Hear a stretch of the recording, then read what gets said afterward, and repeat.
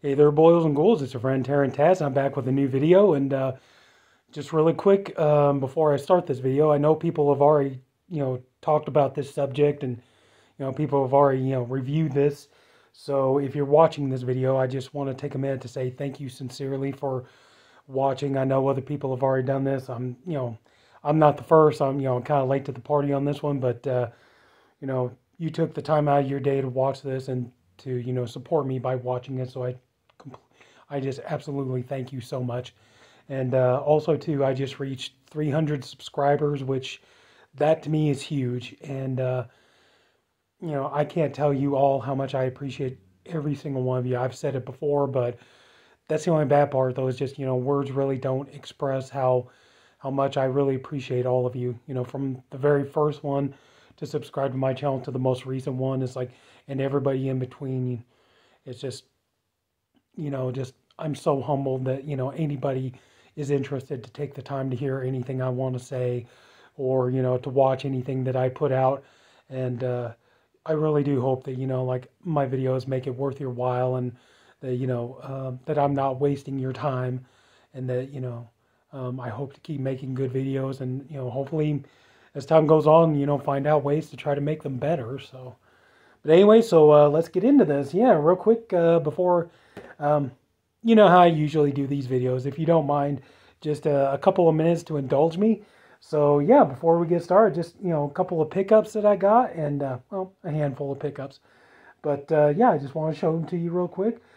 Just picked this up, as a matter of fact, like an hour ago, and I got it for a really good marked down price. I can't wait to check this out.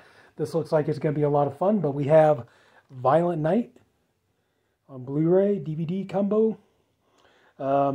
Yeah, it's like, I remember Mid-Level Media doing his video where he was talking about like why, these Universal titles like this and Megan, and I forget what the other one, oh, Cocaine Bear, talking about like how come these movies are not getting 4K releases and stuff. But I have a couple of theories on that, but that's a video for another day. But for right now, got this for a really good markdown price, and can't wait to check it out. And I think this is going to be a lot of fun. I like David Harbour. I'm not the biggest Stranger Things fan in the world, but I do like him. I like his gruff kind of sense of humor and stuff like this. So I'm looking forward to checking this out. This is going to be a lot of fun. So yeah. So Violent Night, cool. Glad to have that one. This one here, this has been sitting on my Amazon wish list forever, and yeah, it was just a couple of days ago. It dropped down in price, and I could get it delivered the very next day, which was today. I just got this a couple of hours ago. But finally getting this off my wish list and adding it to my collection is Dr. Terror's House of Horrors. I've already seen this movie before. It's a really, really good film. Great Amicus anthology film.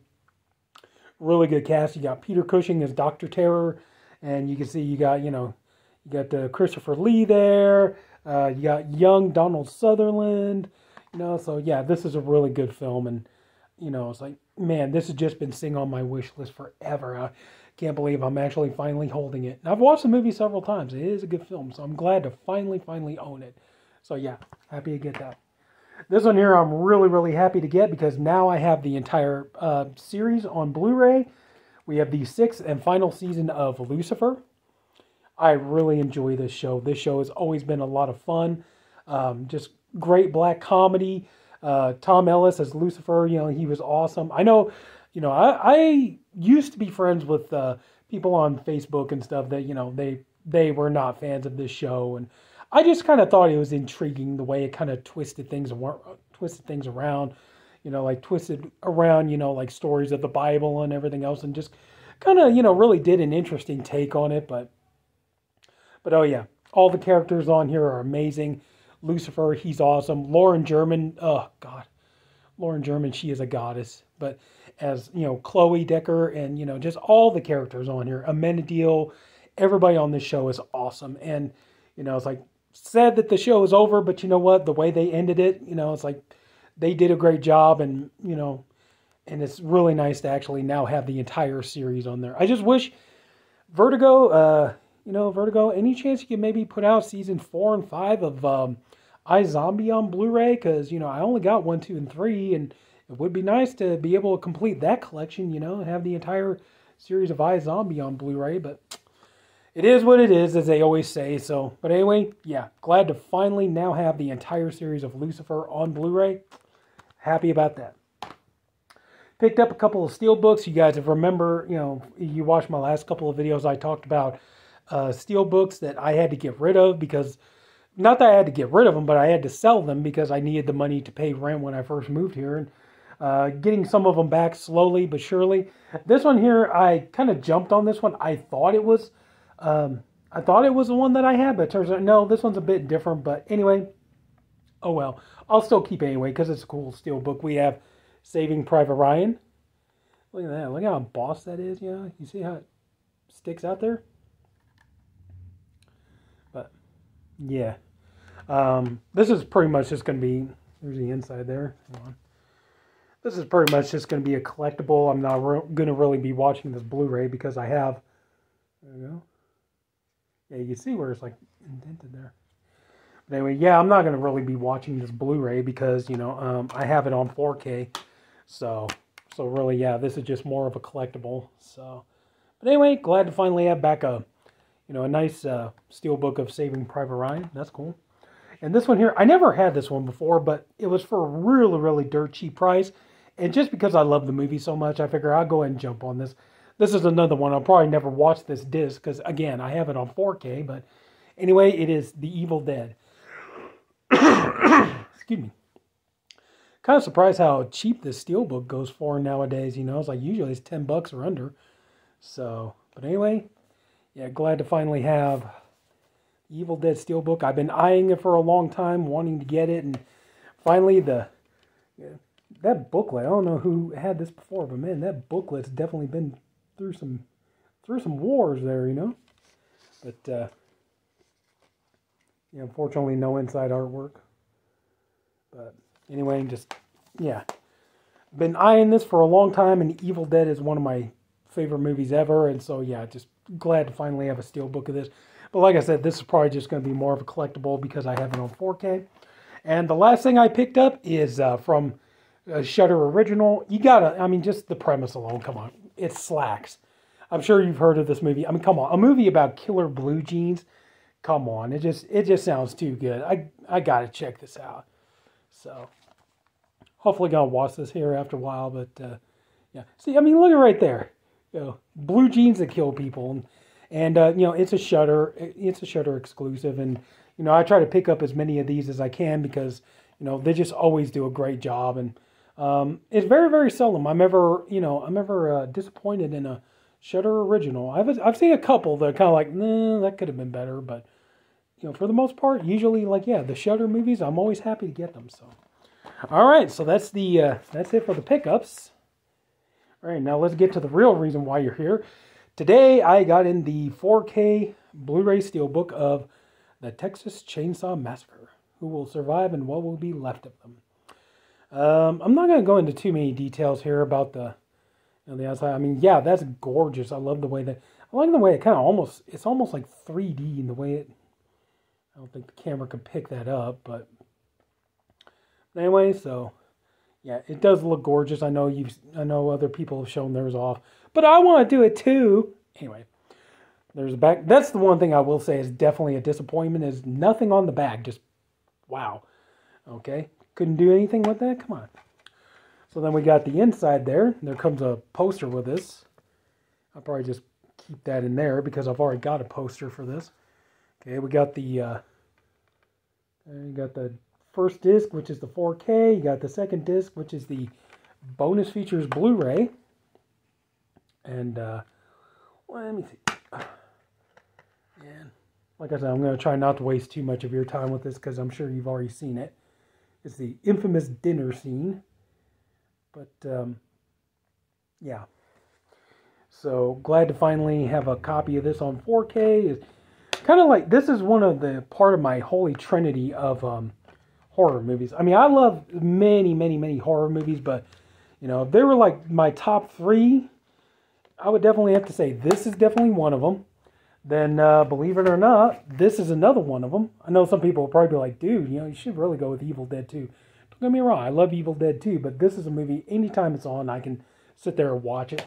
and the other one is the original Halloween. So kind of like, to me, my holy trinity of horror films is Texas Chainsaw Massacre, the original Halloween, and Evil Dead. And yeah, so we got this in today, and how does it look? It's not bad. I will say that. It has a decent picture on it. The transfer is okay.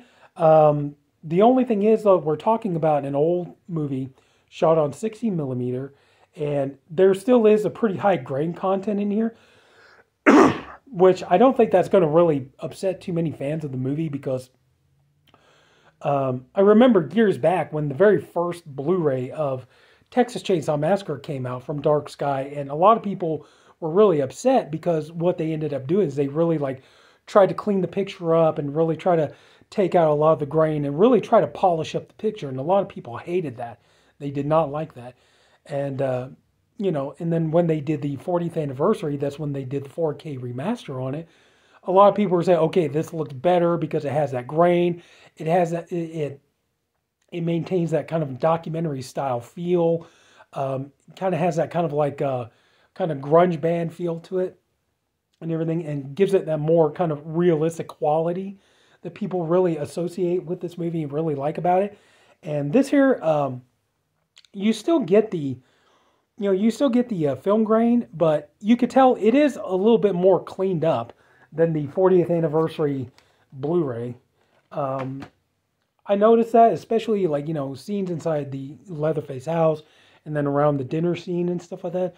I can remember watching the Blu-ray, and that's there were some parts you could still see some film splotches and stuff like that pop up on screen and everything. And this here, it's they kind of get rid of a lot of that. You could tell they did some cleanup work on this here, but it still has that film grain. And honestly, this probably is the best this movie's ever looked, because it really has hit a balance. It's not too cleaned up looking, but it's not too worn down looking anyway. I know I've had a couple of people tell me that the best way to watch, Texas Chainsaw Massacre is to watch on VHS. And I know what I'm going to say is blasphemy, but honestly, I hated watching Texas Chainsaw Massacre on VHS, because it wasn't until DVD and then on, when they started really cleaning up the picture and stuff, that I realized so much of the things that I was missing. Okay, the best example is this scene here, when Leatherface takes Pam and he puts her on the meat hook. And I remember the media VHS, the picture quality was so damn dark, and just the shot where it's supposed to be showing the bucket underneath her feet to catch the blood. I didn't even know there was a bucket there. It was pitch black pretty much, and it just panned up to her, and I was just I remember watching that and being well, what was the point of that? I just thought they were just trying to go for a cool shot or something like that. And it wasn't until I started watching on DVD and stuff, where, like this DVD here, it wasn't until I started watching that where I was kind of oh, okay, so that's why, there was something there. And then, being able to start picking up more and more of the detail of, inside the farmhouse. So, and then that's the thing. I know there are people out there who'd be blasphemy, you should love this on VHS. It's truth be told, no, I don't. Okay, because, it's watching the later, versions of this being put out, and now today with the 4K version, it's nice to really appreciate all the work and effort that the people who made the film put into it, like Robert Burns, with his set decoration and stuff like that. It's really nice to appreciate the grisly artwork and everything that he put into it, and may he rest in peace. And, the hard work that Tobe Hooper, may he rest in peace, and everybody put into this film. And, and that was the thing. Just, I always remember, once I started seeing a lot of the detail and stuff coming out on this film, I just remember, it's man, I hated the VHS. It's I'm sorry VHS enthusiasts. I'm not trying to rain on your parade or anything like that, but just, to me, I never liked watching this movie on VHS. So, but I will say that, the picture quality on here, it's probably the best this movie's ever going to look. Like I said, it's not, too polished, but it's not too grainy or run down looking or anything. I think they found a perfect balance with this. And I know a lot of people are going to be I know there are probably going to be some people who would be oh, screw that. Wait for the second sight 4K coming. And it's I don't know if they're going to use the same transfer, if they got a better one, but for right now, it's like, if somebody told me like this is what you're stuck with, I can live with it. So, and the picture quality, you do get HDR on it, and the HDR definitely is a nice addition. Doesn't really work so much in the daytime scenes, but yes, when you start getting into the nighttime scenes, especially like around the third act when they're having dinner in the house and stuff, that's where you really get to see a payoff. Excuse me, at least in my opinion. The sound on here is fantastic. You got, what was it? You got Dolby Atmos, and then you got Dolby Master HD Audio, or what's it? I'm sorry, I got the J card here. DTS Master Audio, AT Master Audio, and so. But anyway, yeah, it sounds great. It looks really good. Like I said, it's like, I don't know, maybe the second sight 4K will be better, but honestly, like, still, if somebody told me this is what you're stuck with, I can live with it. So, and then let's go ahead. We got the J card here, and just real quick, you do have Dolby Vision. Let's see, disc 1, you have the 4 commentaries, brought over from the previous, the 40th anniversary edition. You have, the commentary with Tobe Hooper, Gunnar Hansen, who played Leatherface, and the DP Daniel Pearl. You got the one with Marilyn Burns, the stars, Marilyn Burns, Alan Danziger, Paul Partain, and production designer Robert Burns. You have the solo commentary with Tobe Hooper, which I believe there's a moderator on there.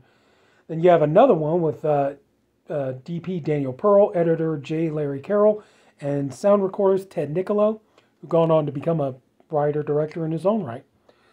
Disc 2, you have the new feature-length documentary, The Legacy of the Texas Chainsaw Massacre. It's okay. It wasn't exactly what I thought it was going to be, but it is a nice little documentary. There are a lot of interviews, mostly with the makers of the recent Chainsaw Massacre films, going back to the 2003 remake.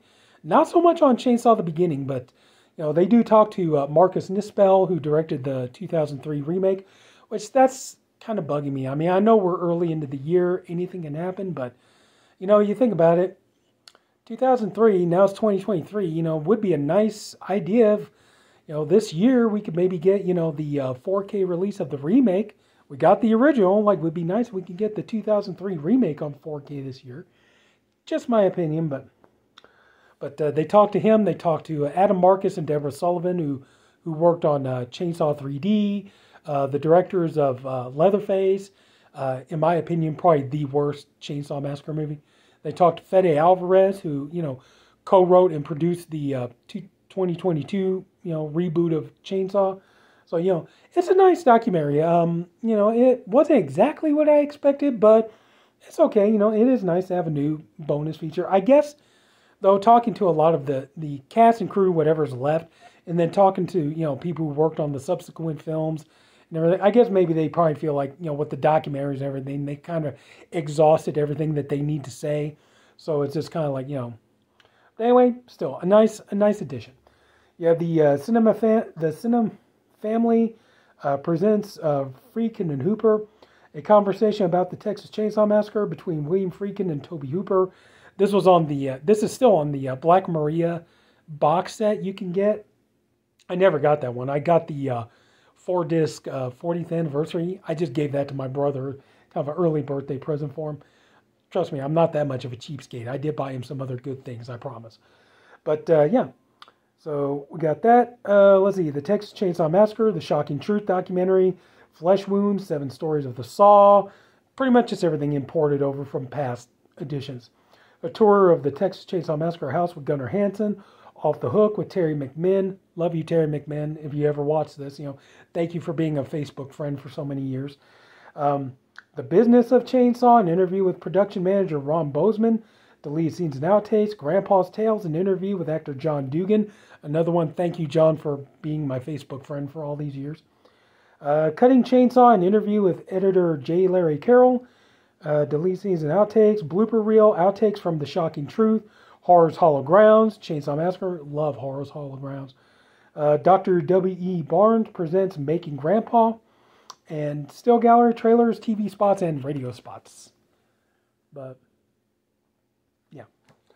So they're like, honestly, if somebody's like, well, you're going to pick up the second sight? I don't know. I'm contemplating it. I mean, I got a few, as you can see, I got a few versions of this movie already. I even got this old bad boy here, the meat pack. But, yeah, so I might. But anyway, I would say, yeah, while you're waiting for the second sight Blue 4K, go ahead and pick this up. And I'm happy I got it. I don't regret paying for it. And I would say go ahead and check it out. So that's it. So if anybody took the time to watch this, I thank you for doing it. I appreciate you for doing it.